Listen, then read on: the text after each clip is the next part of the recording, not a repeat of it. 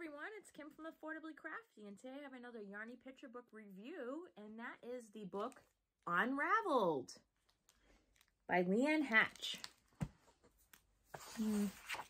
Should do both. Hold on a second. Yep. Okay. I have very strong opinions on this book. I can't wait to share them with you. This is a newer book from 2021. It's colored pencil illustrations, which I like. It centers around this knit blanket that his mother gives him as an infant, like when he's first born. And I feel like as an adult that had a blankie as a kid and was really tied to it, I can relate to this. I feel like it's a true vision of a kiddo in their blankie. They build a fort roof. They have a superhero cape.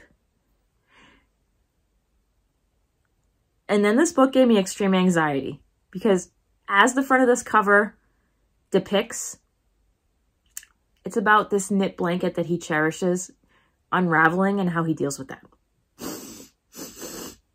I actually cried. It turns into a pile of tangled yarn.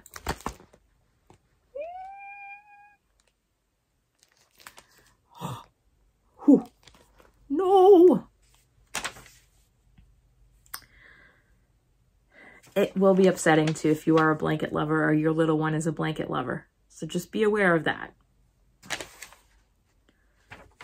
There was a really cute ending, which I'm not going to spoil.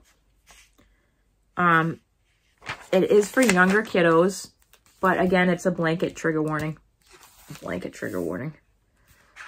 Let's see if I can find a good, show you one good photo in here. No. Ooh, absolutely not.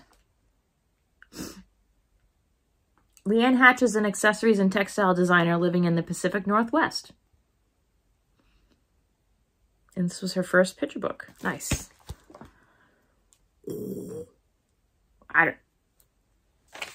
Reading this once was enough for me, and I'm glad I didn't read it in front of Skylar because she is a blankie person. Steven's not. He has baby. Not really attached to a blanket. Yeah. I will link it down below if you are so inclined to have some anxiety over blankets.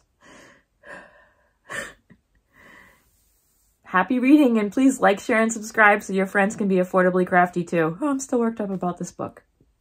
Bye-bye.